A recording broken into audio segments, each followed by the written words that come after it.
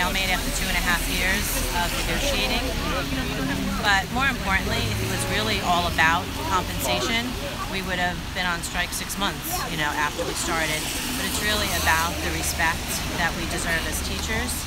We teach our students every day to stand up for themselves, to be listened to. They know that they deserve to be listened to, that they deserve respect. And when things don't go their way, we tell them to try to work it out through compromise.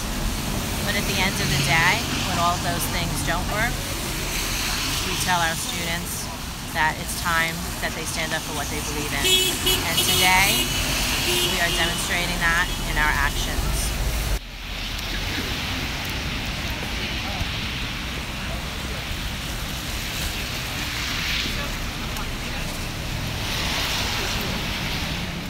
And we all have to keep in mind that the teachers took a freeze 2 of the 4 years previous to this contract.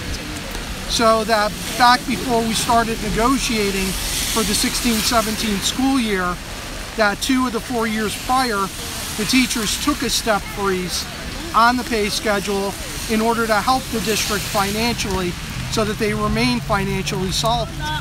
So we're, very perplexed why we can't get an agreement that is a simple cost of living increase, and we're willing to pay more for our health care in light of the how we've worked with the district in the past and have taken these step freezes. 2.5 years of negotiation has brought us here. We've been trying to work with the school board, trying to get a fair contract. Every proposal that we've gotten from them has been a proposal that has caused a significant portion of our teachers to lose money, and we just can't accept that. It's not fair.